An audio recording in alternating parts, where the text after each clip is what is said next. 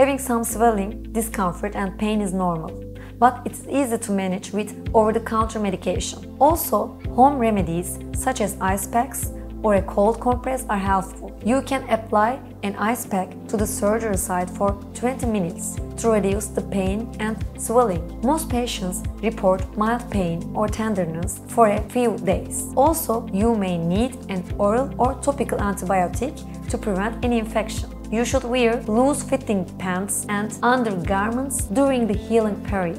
Tight clothing can cause friction against the wound and prevent or delay the healing.